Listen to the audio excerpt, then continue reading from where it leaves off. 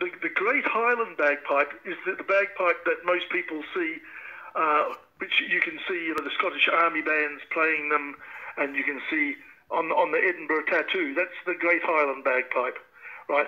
So it's very, very loud, right? Very loud, and a big instrument. Whereas the small pipes are very small, little tiny pipes, and they don't have much volume at all. So you could be playing it in your bedroom, and the person in the next room can't hear you. For a bagpipe to be a bagpipe, it needs a bag. Otherwise, it is just a pipe. What happens is the bag is there to take over from the piper's lungs when the piper takes a breath to get more air. We make from scratch. We restore old ones, old sets, and repair them.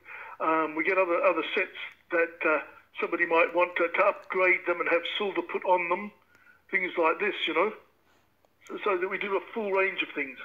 We don't only make the Great Highland bagpipe, which is the famous one, we also make the Scottish small pipes with the bellows, so you don't blow them by mouth. Yes, I receive orders from all over the world. I've had orders from South America and from Russia, and I've had them from Czechoslovakia and Hong Kong and China and America and Australia and Africa and all over. The small one was invented later. See, with the bagpipes aren't only Scottish. You have bagpipes everywhere. I mean, you have all through Europe. You have different types of bagpipes.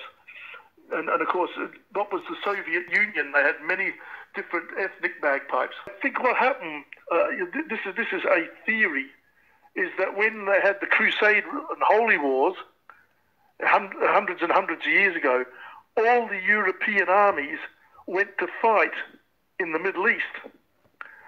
Well, in the Middle East, they already had a primitive bagpipe, and I think, and I believe, that people that were out there could see these pipers playing these pipes, and when they've gone back to the country they came from, have tried to copy their bagpipe. And of course, because different countries have different styles of music, they have adapted their bagpipe for their music. The Scottish bagpipe's very, very loud.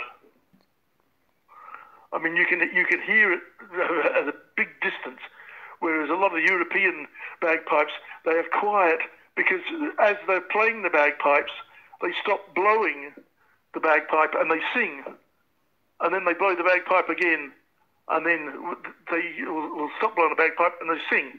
So to do that, you have to have the instrument not taking too much air. With the bagpipes, the Scottish bagpipes, because they're so famous, there are pipers and bands in every country in the world.